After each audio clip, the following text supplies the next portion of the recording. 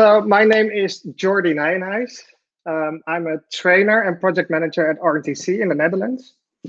This is not TC office. This is my home office, since we're pretty much close to a second lockdown here in the Netherlands. At RTC, we are a training center based in the media capital Hilversum in the Netherlands, and we train journalists, content creators, but also NGOs to build more powerful stories, but also to create campaigns with a behavioral change element. And within the scope of the Game Changer project, we have developed a campaign curriculum. This curriculum consists of a big canvas. That's the one you see on your screen now. We created slide decks for trainers. We created a trainer's manual, but also a handbook for young people to build powerful campaigns with an impact.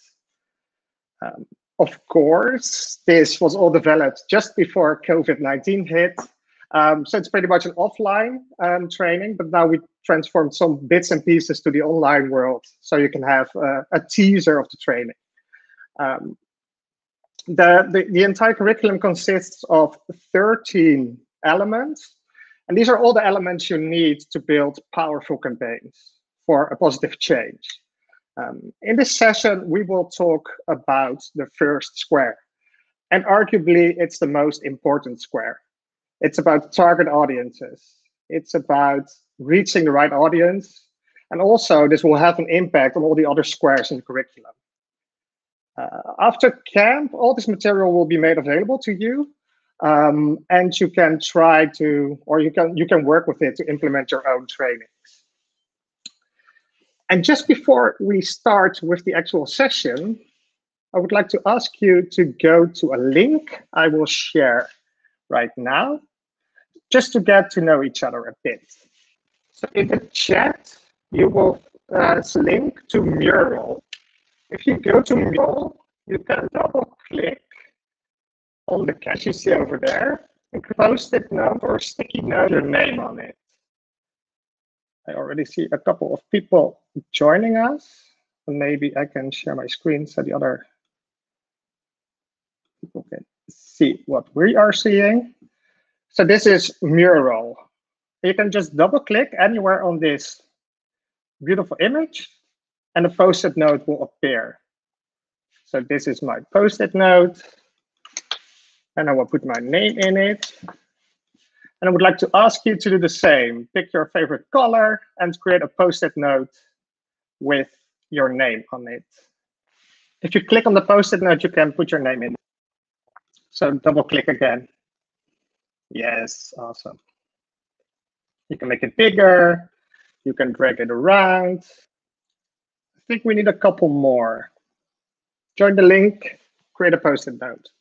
Cool. For the ones with a post-it note with their name on it, I'm going to give a couple of questions, and then you can drag your post-it note to the place you think you are 100% agree with this statement or totally disagree. But also feel free to put your post-it notes anywhere in between. So statement number 1, radicalization is a big problem in my country. Drag your post-it note to the place where you think is right. So Jake apparently lives in a very radical country. Interesting. Who's here? Cool. Next statement. Polarization is a very big problem in my country. And again, drag it to the right place. Okay, so polarization is maybe a bigger issue. Now a bit more personal questions. I live on social media.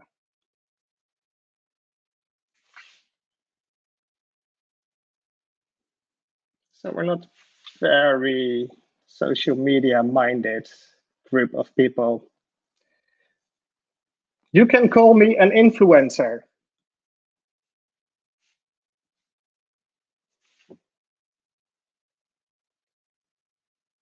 No influencers in this room. Ah, that's too bad. I have experience with campaigning.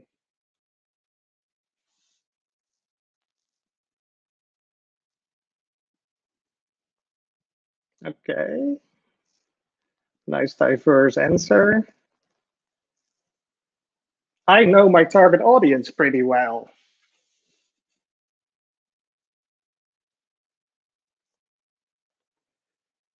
Good, that's very positive. Nice. And the final question, I want to change the game.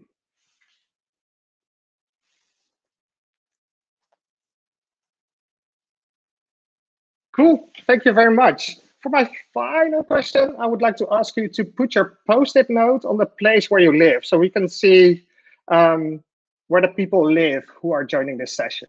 So I'm based in the Netherlands, and I'm going to put my post-it note over here.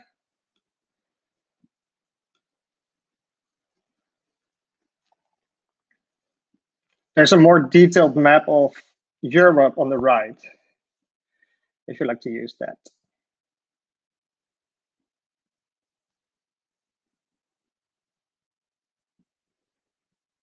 Great, a diverse mix of people. Well, thank you very much. Of course, this exercise wasn't without a reason. At a later stage in this session, we will split up in breakout rooms, and we will be using the same tool to work together, our audience. For now, we can go back to the session. Yes, so how to zero in on an audience. A target audience is arguably the most important part of the campaign. And defining your audience can be pretty difficult. When you ask campaigners and you ask them, who are you talking to and who is your audience? They often say everyone or society, or they spit out a very broad audience statement. But knowing who exactly your target audience is essential. Especially with the rise of social media, it's possible to reach hyper-targeted audiences and very specific audiences. Broad audience statements often include age, gender, ethnicity, income maybe, but also location, what kind of culture, what kind of city they come from, religion maybe. But still, these are quite broad. So we don't know who these people exactly are. It's just a vague, broad persona.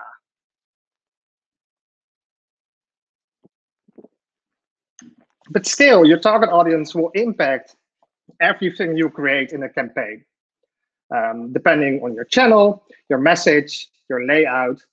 Everything you do has to make sense to your target audience.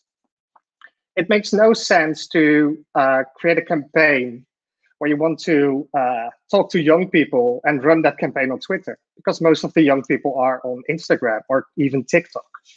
On the other hand, if you want to reach an older demographic in a specific area, maybe a social media campaign is not the best way to do it.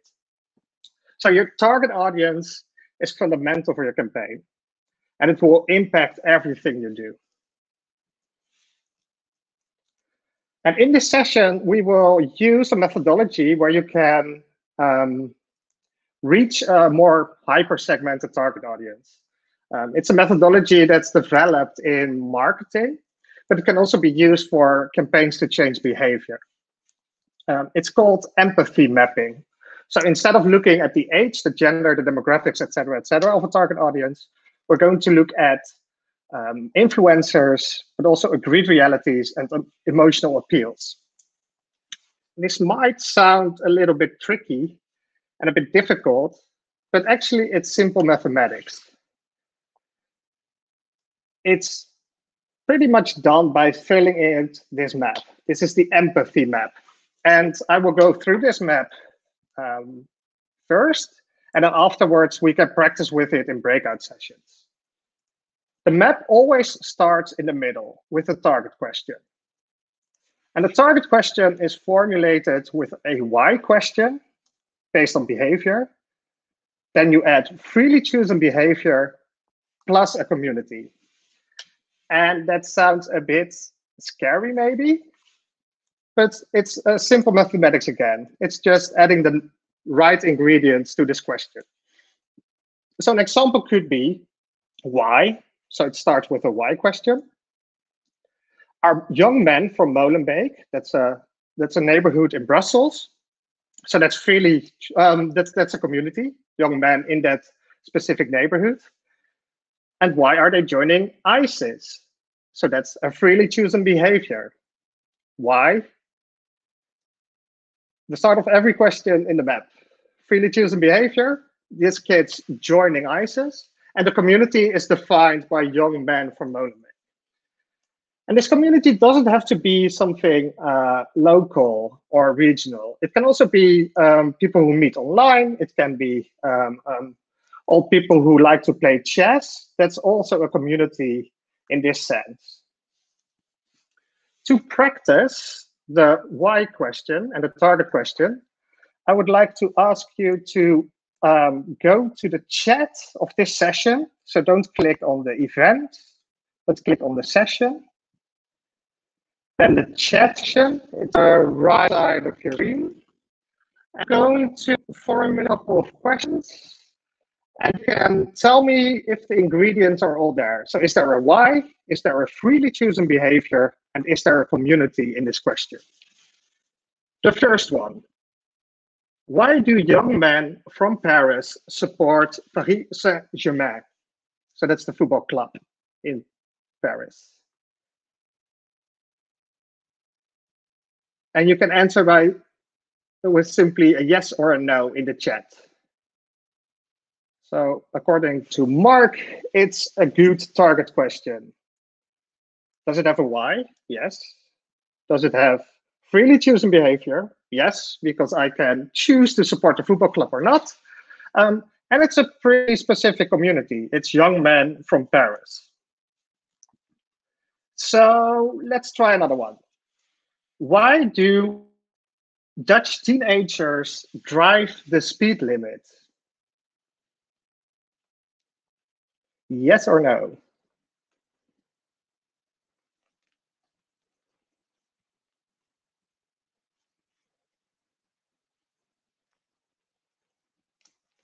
We've got a yes from Nikos. I think personally, I think this one is on the edge. So is driving the speed limit a freely chosen behavior? In a way. Also, Dutch teenagers, also pretty broad. So for the net, Aaron says depends on the country. Well, I would argue in the Netherlands, it's not freely chosen behavior per se, because you'll get fined if you don't do it. And if you're a repeated offender, they'll put you in prison. So it's on the edge, whether it's freely chosen or not. Let's try another one. Why do some women share fake news articles? No, good, exactly. Some women is not a specific community. And this question is important. The target question is important if you want to reach the right audience. Try to be as specific as possible. So what's exactly the freely chosen behavior? And what's the community that's acting on that behavior? Try to make it as narrow as possible. Let's look at an example.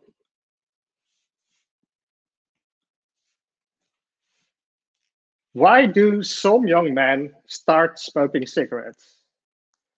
I think personally, some young men is wrong, so you can make it narrower. Why do young men in this school start smoking cigarettes? But as a target question, we can use it. So you put the target question in the middle of the map. Why do some young men start smoking cigarettes? The next part of the puzzle is influencers. And we're not looking at influencers in the classical sense, like the Instagram influencers. We're looking at people who have an influence on this behavior. So who influences these young men to start smoking cigarettes? When we look at radicalization or polarization, it's quite often that we see that these influences come from social media. And the cool thing about social media is that you can look into those communities and see what they're actually talking about, what stories they share, how they move people to different behavior, how they're influencing each other. So if you start a campaign and you really want to dive into the influencers on your target audience, I would suggest to go to social media and just follow the pages they are following. Look for specific Facebook groups. Look for Reddit threads. Look for 4chan conversations, and try to see how they're talking to each other and how they're influencing each other. But you can also do it by just taking a step into the map and using empathy and really trying to identify with your target audience. So if we look into the smoking boys, and here it's already a bit narrow, so it's why do 12 to 15-year-old boys start smoking? We can come up with a couple of influencers on this behavior. So probably they're being influenced by older boys because they look up to them. They're definitely being influenced by their peers. They're also definitely influenced by their parents. And maybe boys who don't smoke have an influence on them. Maybe even cigarette companies or health professionals have an influence on them. And again, you can put in a bit more broad influences like media, but if you use this map, it's good to be as specific as possible. You can also include very specific influencers in a more Instagram sense if you know these accounts. So you can really take a look at them and reflect on it, why and how they influence the behavior. But for this map, it looks pretty good, right? So probably all these different squares have an influence on this boy's behavior. The next step is a bit more difficult. So it's about agreed realities. And it's about what kind of beliefs your community, your target community has about the influencer. So it's not about your view or how you analyze it. It's about how they see the situation. And to make it a bit more concrete, we can use the same question. And here you really need empathy. So here you really need to put on the shoes of this 12 to 15-year-old boy and think from their perspective. So if a 12 to 15-year-old boy starts smoking and he sees an older boy smoking, he probably thinks that when he also starts smoking, that he will be liked by them and that he feels he can be one of them. He also thinks that probably thinks that girls will think it's sexy and that he looks like a bad boy. In relation to his parents, he probably thinks that he can be a bit of a rebel and that he's his own person and he can make his own decisions. When he looks at peers who already smoke, he wants to be one of them. So he can be one of them by starting to smoke. He will probably feel a lot cooler than boys who don't smoke. And from the more abstract influences like media and cigarette companies, he can also have pretty strong agreed realities. So when you watch a lot of TV and you see people smoking, you can believe that smoking is cool and badass. In relation to health professionals who tell him that it's unhealthy to smoke, he can probably think that he's young, he won't get sick in the foreseeable future, and he can quit anytime he wants. And when you start with mapping out these influences and agreed realities, you get a pretty strong view of why a person can start smoking. For me, this all makes sense. And maybe when, well, I was not 15 years old when I started smoking, but maybe I had these same influences in my life when I started smoking. The final step is arguably the most important. It's about the emotional payoff they have by feeling the way they do. So it's the emotional payoff they get for engaging in this type of behavior. We often have emotional payoffs, whether we like it or not. So if you buy something like a new computer, it makes you feel something. And that's because of marketing angles. It's about agreed realities, but it's also about influences. Um, Smoking, the act itself, won't give them this emotional payoff per se, but engaging in this lifestyle, in this behavior, they do get a certain emotional payoff. So for smoking kids, probably they will feel rebellious when they start smoking in relation to their parents. They feel accepted because they can be one of their peers. They will feel accepted by the older boys because they think they are one of them. They maybe feel desired by the girls because they look like bad boys and they look sexy. And it doesn't have to be true, of course. Maybe girls don't like smoking, but it makes sense from the perspective of this young boy who starts smoking. Also, they feel in control in relation to the cigarette companies because they can quit anytime. They don't care. They might feel superior to the health professionals. They maybe get an emotional payoff in the sense that they're feeling admired because of the media, because smoking is cool and badass. These emotions are very important for understanding why your target audience behaves in a specific way. Smoking may seem like something that's idiotic and stupid, but if you map it out by using the steps I've showed you, well, it starts to make sense, right? I can now see why young boys who are maybe easily influenced may start smoking. And it's very important to understand these elements before you start campaigning, because all of these elements you can use in your communications, but also in reaching your target audience.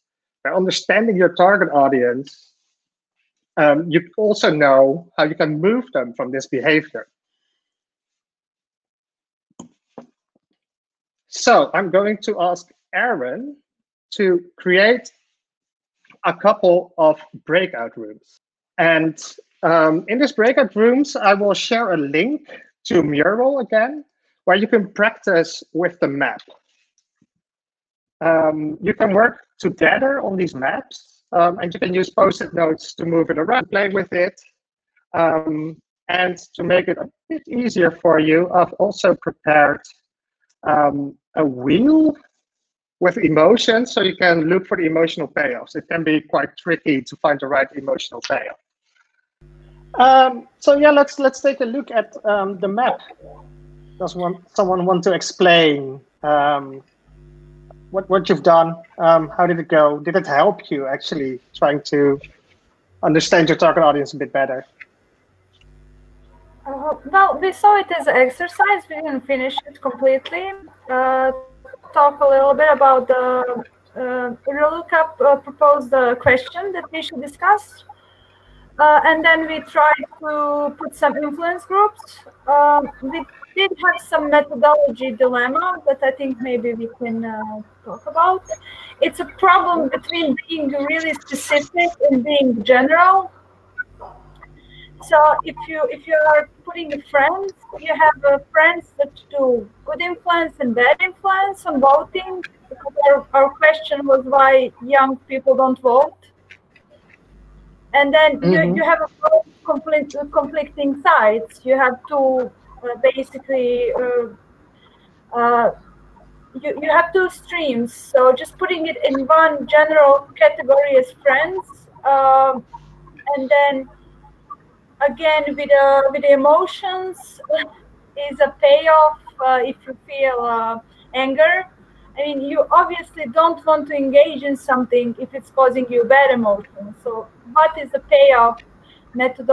How you would define it? So we are more on the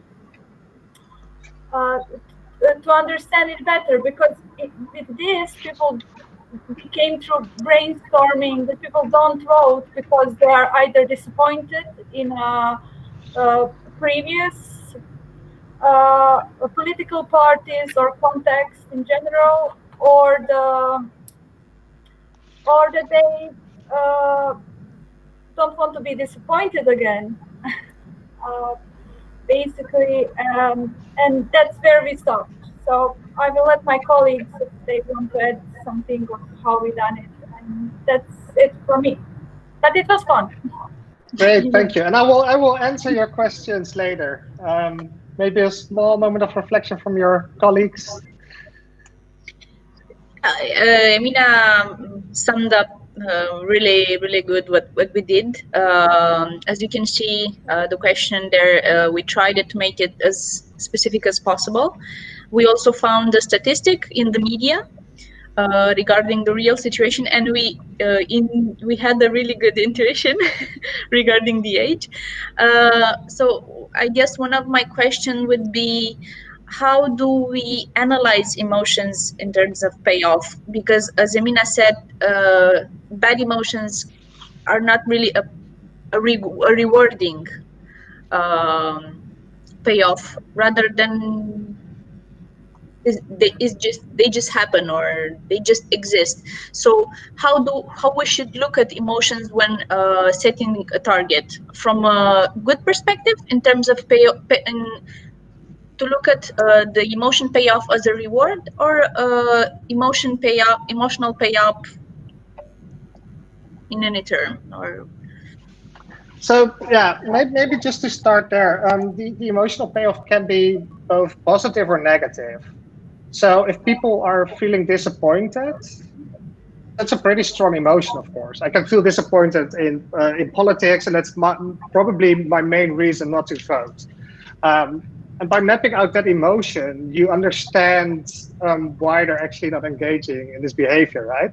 So it can definitely be a negative emotion, especially since the target question is framed about not doing a thing. So it's not about joining a group or doing something. It's actually about not engaging in an activity. That's often a strong emotion. So being disappointed, being angry, being maybe a bit bitter, that's probably related to this issue. So yeah, that works. And this is just the first step you take before you start a campaign, of course. So by understanding that people are disappointed, you can think about campaigns to change that perception of reality, to change that vision. Talking about media campaigns and social media campaigns specifically, it's easy to create stories and narratives to break that vision, to break that agreed reality. So yeah, it can definitely be disappointing. And for the question about friends who maybe give them a positive or either negative emotional payoff, I would suggest just to map both out. So just create two slices of this big pizza, one with the positive, one with the negative. It's all about experimenting and seeing what works and what not, what makes sense and what not. Of course, you map this out in just not even 30 minutes. If you start a campaign, you probably have to take a bit more time to do this properly. We are also using this methodology in relation to research. So we use this as a first map of target audience. Then we do research. Then we join Facebook groups. We join Twitter feeds. We listen to our audience and see if our assumptions are correct or not. So also you can treat this as a living document. You can move it around. You can change things. But in the end, it's just to help you to identify better with your target audience. And just to build upon what Jordi is saying, so again, Jordi conducted the trainings for our project, for the Game Changer project, and you're going to be wrong with your assumptions. You're going to be wrong with your target audience. There's nothing wrong with that, especially we're working with people, so there's a tremendous amount of things that can change. So when we're working with the young people, I think one of the assumptions that we had when we started our project was we're going to address racism. We're going to address mainly racism and immigration. But the young people that we worked with, they decided to focus on environmental issues, and they decided to focus on LGBTQIA rights. So those were really the main things. And when we initially created this project, within our project proposal, we even have that we're going to address racism and an influx in immigration. But the young people that we worked with, they determined something different, and then their audience, their target audience, further either reinforced or discouraged what they were suggesting. So they had to reassess and change. So that's going to happen. So I think when Jordi is mentioning this addressing those, testing, that's really where I think that extra level of importance comes in. Sorry, Jordi, for. Yeah, no, thank you for the addition. And also, just talk to your target audience. See if your assumptions are correct. Have nice conversations with them. Maybe show them even a map. It's starting point on pain. I think our sample also great. We cotton young people to something that sense or head. Look at it entirely different. So yeah, thanks for that. Are there any other questions from this group? We discussed a topic of why do young men or boys aged between 13 and 16 drink alcohol. So it's quite similar to one that you proposed earlier, Jordi, and I think it was quite interesting as well. Obviously, Nikos is from Greece, and I'm currently based in the UK.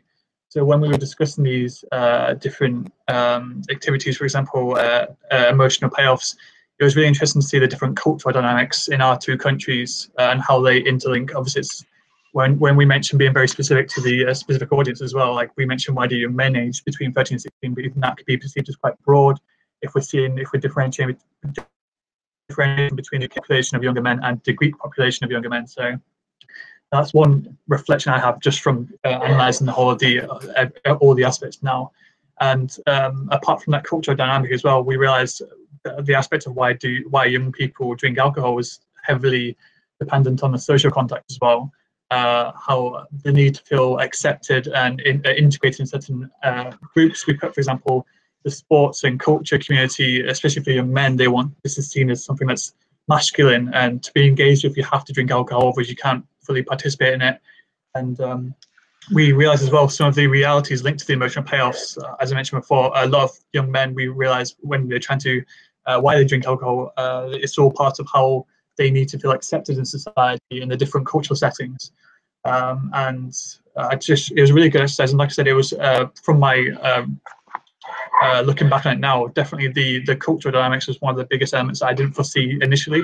But like I said, trying to figure out between these different elements and different reasons why the young men would engage in it, is we realized there were different reasons in both our communities. Nice, thank you. So just, I think that's a very interesting point.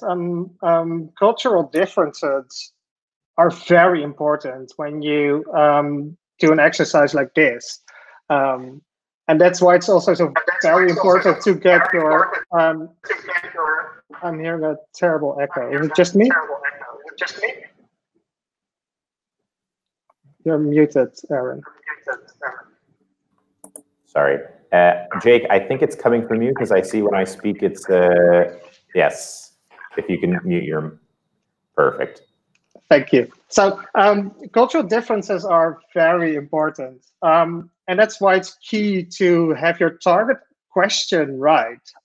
So I think this is a nice example because it's why do young men aged between 13 and 16?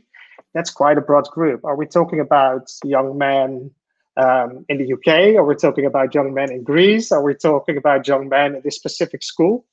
So the more narrow your target question is, the better your insights will be. Of course, this was just an exercise, so I'm not blaming you of anything, but I think that's very important to remember. And on the other hand, emotions like acceptance and a sense of belonging, these are strong emotions. And these emotions are everywhere. So on the one hand, a broad question. Well, actually, I think this is quite an interesting story. A pretty broad question, led to something that's fundamental also for understanding radicalization and polarization. People act on this sense of belonging. People want to be accepted. And this is why people maybe start drinking, but this is also why people engage in more radical behavior, because they think from a group and they want to belong to that group. So thank you. I think it was a nice example. Do you have any other questions or insights you want to share? Personally, I don't think so. It was pretty clear. Thank you about that. I think, Jordi, a question I would have, I think that's relevant is you mentioned testing. So I don't know how much time we have, or we have 26 minutes. But how do you recommend testing? Especially, again, I think a lot of us are focused on working with younger people. But when you mention testing, what do you envision that looking like? Is it going in person? Is it checking people's Facebook accounts? Is what does that look like to you? Well, this depends on your time and your resources, of course. For me, I try to test my assumptions by just joining the same social media platforms and groups and follow the same profiles as my target audience would. So maybe anecdotally, after Trump got elected in 2016, the first thing I did was joining pro-Trump groups on Facebook. Just to understand what they're talking about, where they're coming from, what kind of stories they share, and the emotions they have. And at a later stage, that functioned as a key research part of a project I did on disinformation in the US. So that could be a very cheap and easy way to check your assumptions and to get a better insight into your target audience. If you want to do a bit more extensive work, definitely do focus groups. Show them your thinking, your target. So involve your target audience in your thinking. And the most important thing I would say is just try to get someone from your target audience to become part of your campaign, either as a consultant or someone just to have conversations with, but try to involve them. So you're not just broadcasting your message, it actually comes from your target audience. Awesome, thank you.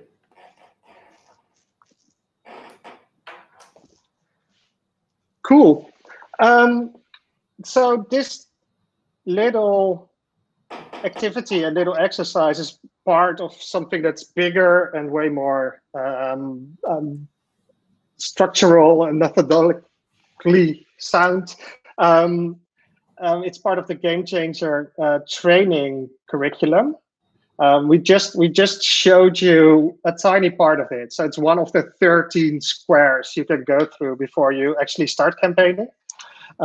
As Aaron mentioned, we've implemented these trainings with young campaigners already, and everything will be made available to you.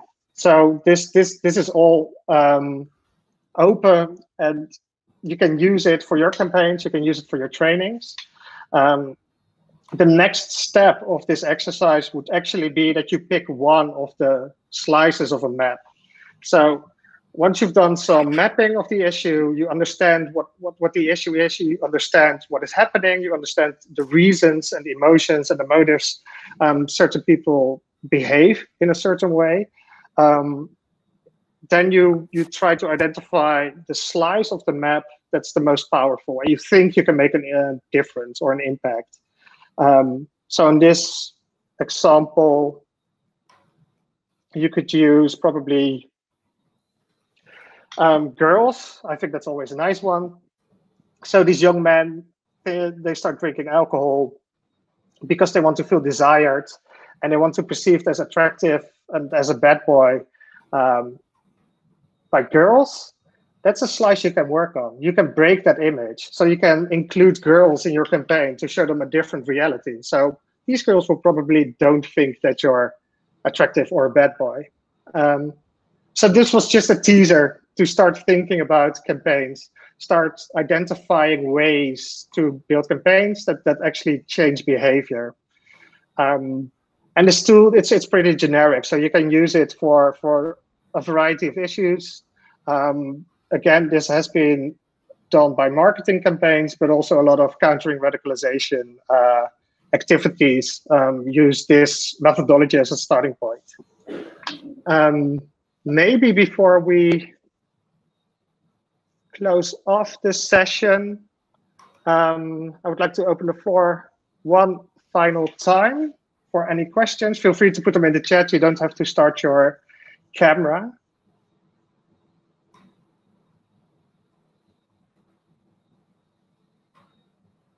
And if there are no final remarks, questions, or concerns, I will share my email address in the chat. So the goal of this project, the Game Changer project, is for people to go out there and make a difference. So if you have any questions related to the methodology, related to the session, feel free to reach out. The mural links, thank you for sharing, Amina. Mural is a great tool. The links I've shared will stay open, so you can just continue working on your maps if you want. But also, the entire methodology will be made available on the Game Changer website. I believe Aaron shared the link just yet. Yes. So, sorry for interrupting, Jordi. But yeah, we have all of our tools over there. Actually, they're being updated as we speak. So if you're clicking and it's not working at this specific moment, our IT team developers are working on that now. But if you go there to the website that I had just sent, so Game Changer EU, I realized I typed this wrong. I will retype that. So gamechangereu.org/build-a-campaign, but I will resend that. But anyways, all of the tools over there are free. We're encouraging you all to use them. As Jordi had mentioned, what he just used now is a part of that, the methodology, the ideology, everything behind it. And another thing that's very relevant as well is for us to get your feedback. So we'll be asking what you all think, and really we want to focus this, we want to focus on getting this feedback from everybody to understand what worked in this, what didn't, so we can make that change, so we can make this more localized and work better. Thank you, Jordi.